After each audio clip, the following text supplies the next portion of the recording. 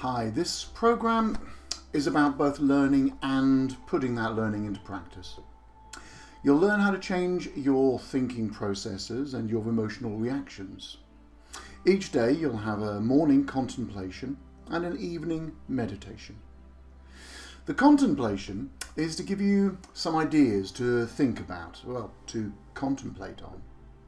In the evening, the meditation will be utilizing what you've considered from that morning, but it is for you to simply relax and listen to. You could think of these as one to learn and one to do or apply that learning. Or even that the philosophy shows you the way and the meditation gives you the means. This is not a series of recordings that you just listen to, however. You will have to do some work. You'll spend some time deliberately considering key ideas. I'll guide you on a path that I know works. But it's your journey, and it's yours alone. I'll walk it with you, but no one can walk it for you.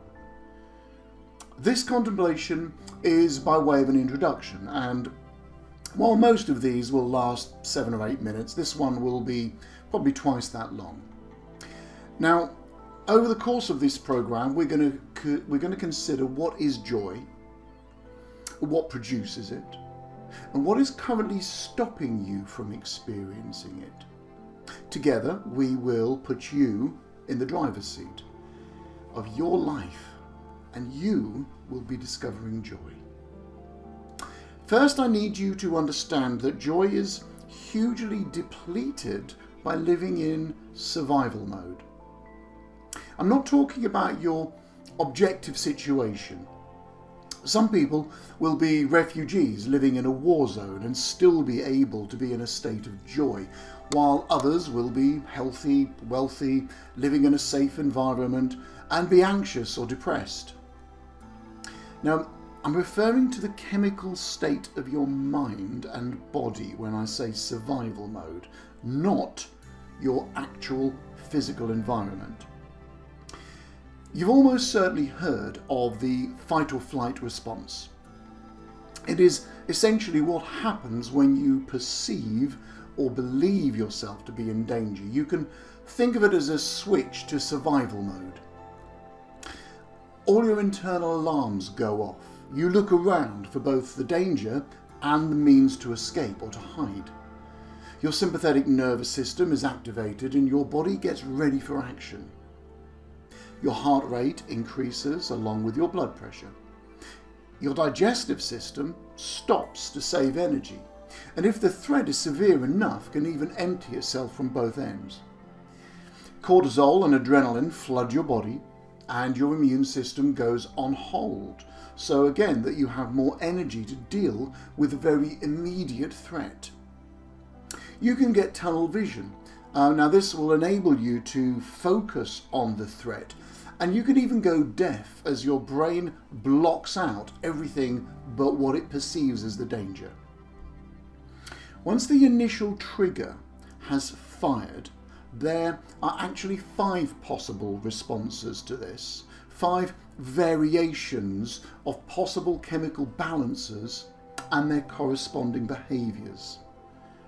You might fight for your life. You might run for your life. You might fawn to placate a dominant or dangerous individual. You might resign yourself to a horrid death. Or you might freeze, not be able to move at all. All of these responses have evolved to deal with specific threats common to people over the last couple of 100,000 years. In the modern world, however, the threats have changed. It's true that you might still fawn to a dominant human. Think about the drunken father, the abusive partner, or the bullying boss. You might have to fight an attacker, that may be real. You might run from a large herbivore, if you're thinking something like a bull. Or you might freeze when confronted with a carnivore, maybe think about police dogs, that sort of thing. But more often than not, we are more likely to feel threatened by much more abstract ideas. The looming productivity target or the tax bill, the threat of a pandemic or a war, even if it's far away, the threat of redundancy. Dangers that our hunter-gatherer ancestors never needed physiological systems to deal with. In the absence of something to actually fight or run from, we tend to freeze with lots of energy coursing through our bodies that is nowhere to be used. Some people will feel the physical symptoms of this and describe it as anger. Some will call it excitement. Some will call it anxiety. It tends to be perceived as a negative energy. Actually, we're waiting for something to happen that we can respond to. That's essentially what that energy is there for. That's what our body has prepared itself for. And we are in survival mode, having a physiological response best suited to hunter-gatherers with a large animal or other hominids to deal with. As a Kung Fu master, I've spent years teaching people to control and direct these physiological responses.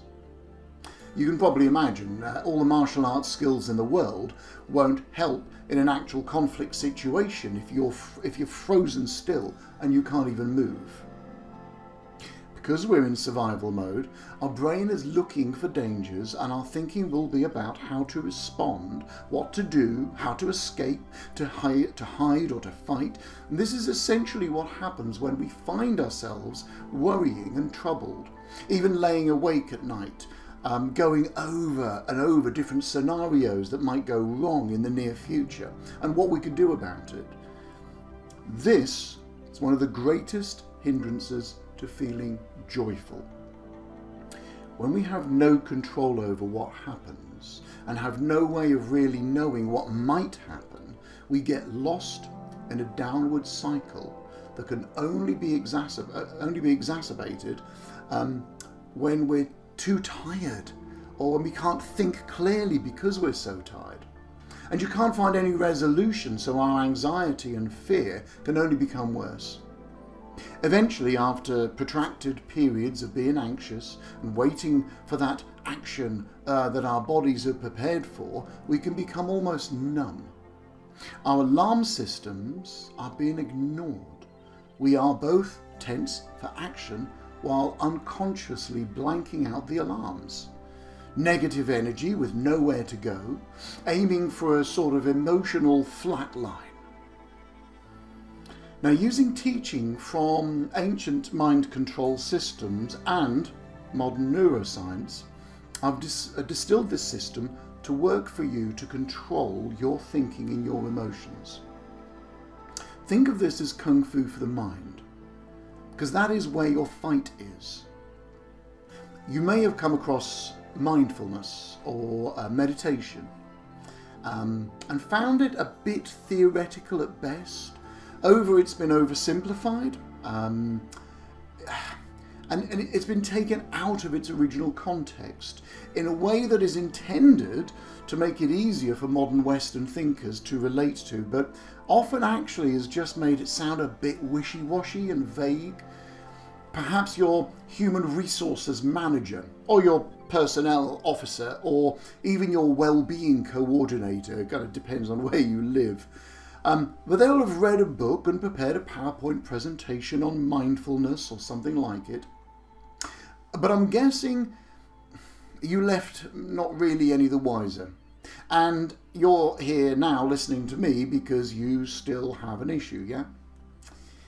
So let me clear up one or two things about meditation. Broadly speaking, there are two types of meditation, and you'll be doing a bit of both. In the ancient Middle East, an idea of meditation has come down to us from the Bible and the Quran. And the word that's often translated as meditate means literally to chew the cud. So animals like cows, for example, will eat grass and put it into one stomach for some level of digestion. And then later they regurgitate it and chew it over. This is called chewing the cud. and before they then swallow it again into another stomach. The idea is that you meditate on an idea that you have previously learned, but you bring it to mind, you chew it over, get more nourishment, more benefit from it. And in the Far East, we get the idea of meditation that means to sit and relax the critical mind, learning to not think. And this is quite different between the Middle East and the Far East in this sense. And this idea of just sitting and just stilling the critical mind, this will enable the total relaxation of mind and body so that it can repair, it can permit more internal communication even. I'm not going to list all of the benefits from tens of thousands of clinical studies that have been done on meditation in general, but I'm not going to list them here because, frankly, the fact that you're even listening to me on what is a meditation sort of therapy means that you already have some idea of the benefits. I am, however, going to mention one, and I think it's the most important one.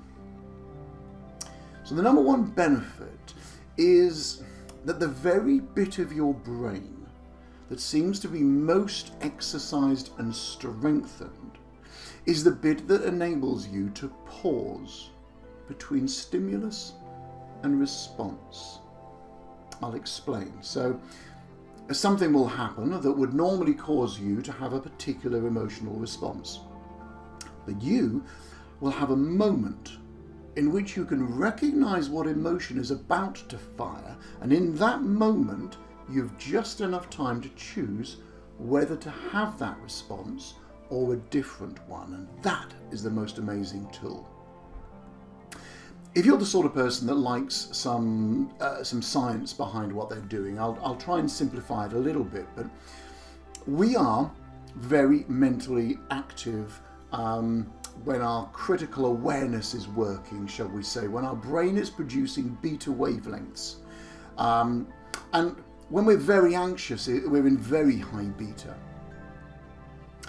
When you're relaxed and not especially engaged, when your brain is producing alpha wavelengths.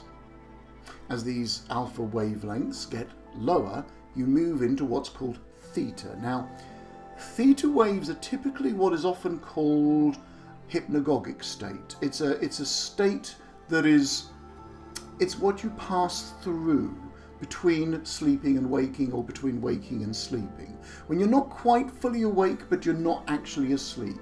You're conscious, but not really thinking. This is perhaps the ideal state of brain in meditation, but typically you'll find most meditation will be done in low alpha. That's kind of the norm. Now, one reason that guided meditations work well is because most people find meditation difficult. It takes some practice, but it is a natural state, and you definitely can do it. It's a bit like an exercise. You focus on something that is complicated but has no real meaning, so like a flame or like the ripples on water. And even a mantra, something of that sort, a word or a phrase. This is, again, I'm talking much more sort of Far Eastern type of meditation. Have you ever noticed how you can get totally lost in just watching an open fire, or just sitting by the river just staring? Well, when we do it deliberately, we tend to find that our mind wanders. We notice the wandering and then bring it back, and then it wanders off, and then we bring it back again. And we can start to get frustrated. We get frustrated with ourselves, and it seems to be, that only makes it harder as well, by the way. Before we find that self-criticism is just the very thing that our minds have become distracted by. Think of it like an exercise. So you do a chin-up, you do a pull-up. You lift yourself till your chin is above a bar, and then you gradually drop down again. And we get to the bottom, and then we lift up. Now, The exercise is the act of pulling back up. In the same way, the noticing of that our mind has wandered and then pulling it back to the mantra or the breathing or whatever the subject we're trying to focus on is the exercise of meditation. It is the very bit of brain that does that you are making stronger. So don't beat yourself up, just notice, pull it back. That is the bit of brain that enables you to have that pause between stimulus and reaction, that enables you to choose your emotion in any given situation. Now, the structure I'm going to use for these meditation therapies, these daily meditations, is based around an image called the Bagua. You don't need to know anything about it to use this program, but for those interested, I thought I'd just mention it. I find it makes a good map to evaluate character traits, and that's how I most often use it with our black belt students. It can be used like a sort of flow chart or thinking process. In Feng Shui, it's almost literally used like a compass. In this instant, I'm using it as a set of steps to take in developing a solid sort of strategy to go from controlling one's own thinking and thereby one's emotions, and with that the ability to really take back control of your whole life. See, there's often some very good reason why some of these ancient ideas have persisted. So you don't have to understand the Bagua.